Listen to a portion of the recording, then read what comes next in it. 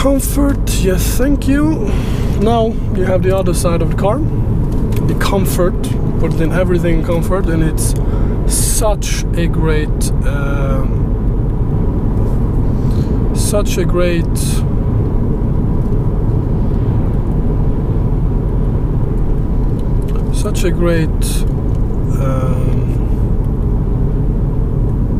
cruiser, basically. And it is such a great cruiser. Look at that. Got my cruise control on. I'm chilling. And for long journeys, this is a great car. Very comfortable. Seats. The Msport package, of course, gets a bit harder seats, but they're still very comfortable. I can easily do a lot of hours of driving without getting tired, which is nice.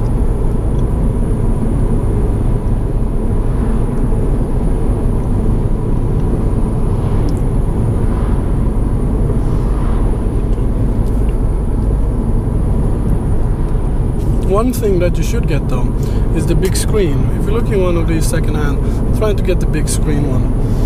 It does actually make the car look better. And this screen is kind of shit.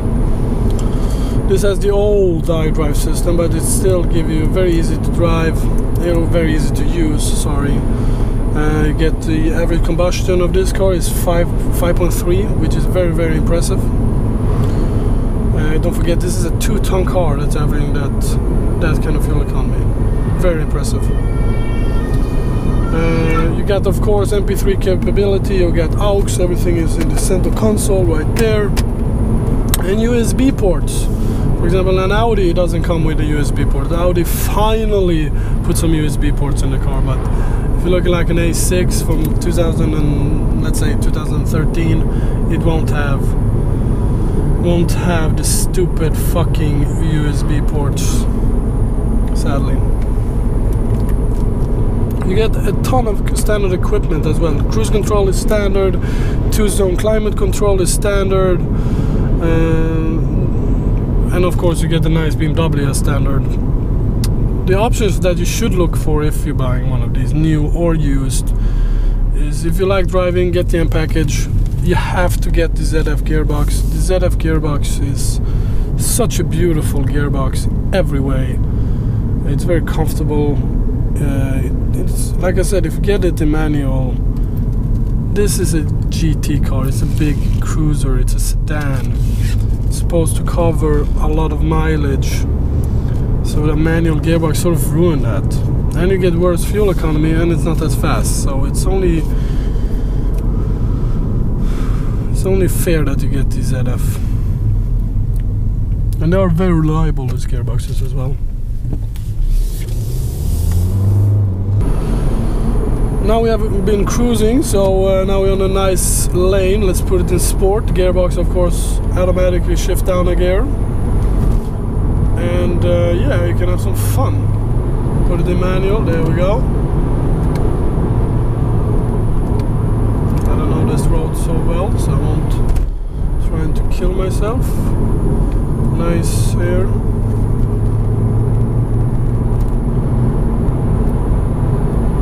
What I can tell is it has a very balanced chassis, great balance in the car. Of course it does understeer a bit, but it's a 2-ton family sedan, so of course it will understeer a bit, but that's okay. But you have that, it's still, you have that traditional BMW feel to it. It's rear-wheel drive, you have that BMW feel to it, and that's the most important thing. One thing, when this car was launched, I thought it wouldn't have that feel, but it so does. It has that typical BMW feel. The chassis in this car is so magnificent. You can really feel that the engineers have really worked their ass off perfecting it, and they have.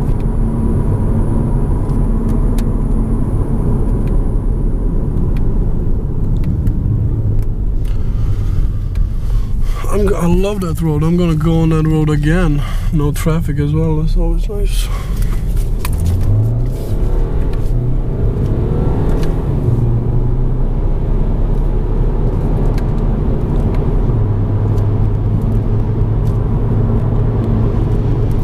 the adaptive suspension. This car is fitted with that.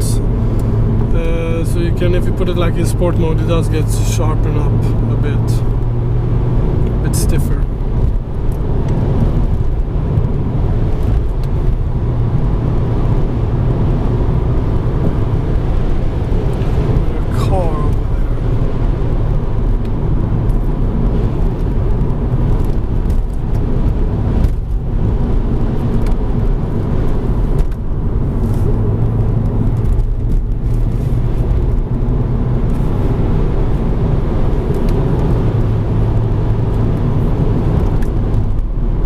Downshifters are so good. This gearbox is so smooth.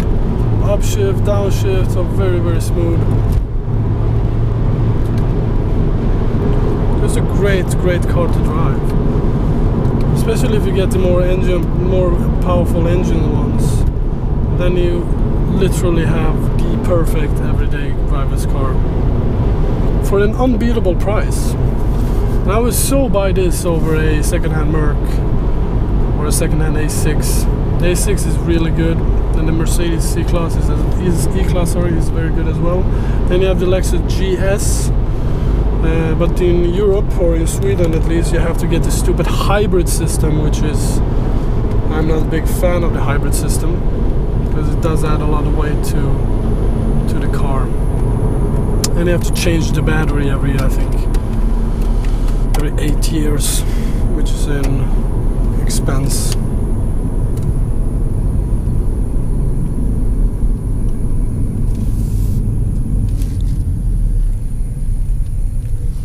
So what I have to complain about this car? Well, the rear seating in the middle is not the best. You have a big transmission tunnel, so you can only sit 2 people in the back. It's very uncomfortable to sit in the middle seating position. Another thing is that the trunk is not maybe as big as an A6, and you have to pay extra. You have to really, this is true, you have to pay extra for folding seat. So if you're looking at the second-hand market, check that the car has folding seats. But when you fold the seats, it's actually very, very big.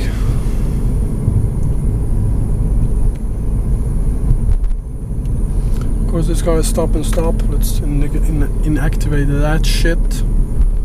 It's a horrible system. And the 320D gets such a great fuel economy. I will not do a donut. I'm more mature than that. Look at that. Look how mature I am. Not doing a burnout. Oh, look at me. All grown up in my 5 Series. This particular car has an annoying sound when you put on the air condition. But that's a quick fix, probably. So I can go through what happens when you put in this different modes. You have Eco Pro. Eco Pro, it makes the throttle response not as sharp, so it's more for economic, so you can drive more economical. The gearbox go into a Eco Pro mode, so it will shift very early and even coast. Then you have Comfort. Eco Pro is basically, if you care about fuel economy, put it in Eco Pro and all is good. Comfort is the normal setting, I would say, and it's just like I said, it's just comfortable. It's nothing more to add. And then you have Sport. What happens when you put in Sport Test, you can probably see the gearbox shifted down and become more responsive for more spiritual driving, and the suspension stiffens up and the steering gets more weight to it. It's kind of a synthetic weight to it, but it does get a bit sportier. And Sport Plus turns the traction control off and makes the steering even heavier and the suspension even harder, it seems like. And then you can hold down this button and then you turn everything off. If it's raining, you can have some fun.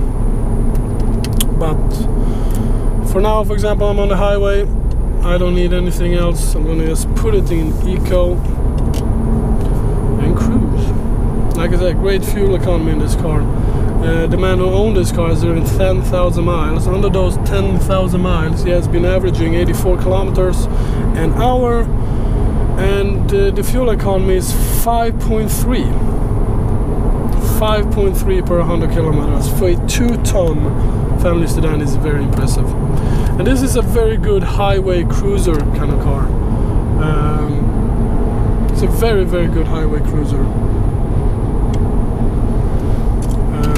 It's very comfortable on the highway. It's actually built for the highway, basically. So you're on the highway, put in Eco Pro, you put your tunes on via Bluetooth to your phone, and BMW system is such an easy system to use. The iDrive system is very simple to use and get used to it very fast.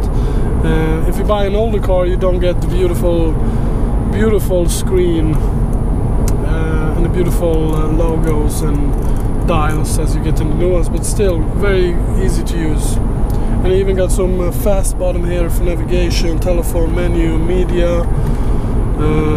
So yeah, very easy to use. There's not a lot more to say about this car. Again, you can have a lot of options as well: lane change assist, adaptive cruise control. You can get a shit ton of options in this car. Let's try a bit faster and see how it is at a bit higher speed, how comfortable it is. Again, it's very, very comfortable. I mean, any modern cars, you barely feel it. It's actually very quiet. You don't hear the engine at all, almost. 320D is a very good highway car.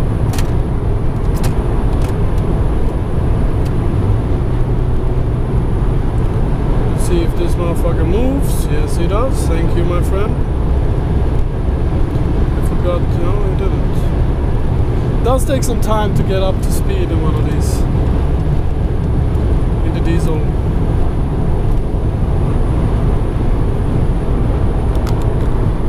In the 320D, it's not very powerful. Is 184 horsepower enough? Everyday use, yes. But it would be nice to have a bit more oomph, as they say.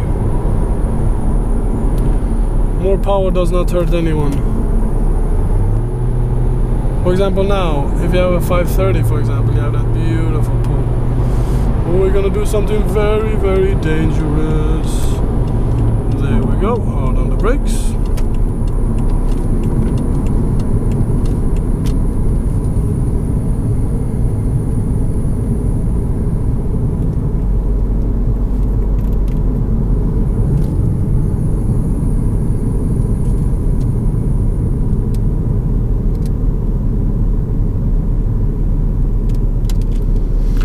This car's done 10,000 kilometers and it feels very, very still. No cracks, no rattles. It feels like a brand new car almost.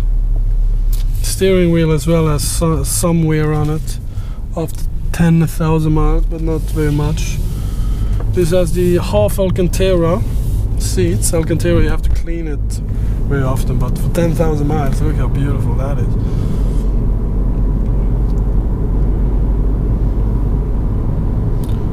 As standard as well, you get parking sensors. If you want a backing camera, you have to pay extra for that, but it's not a ton of money. This car has front and back parking sensors. Standard, I think, it only comes with the back. I'm not 100% sure on that one. Another thing about the Eco Pro, you get this beautiful dial here to tell you how much you need to accelerate, and if you put too much, it will warn like it won't. Look, take your foot off the pedal, it says. It forces you to drive economically.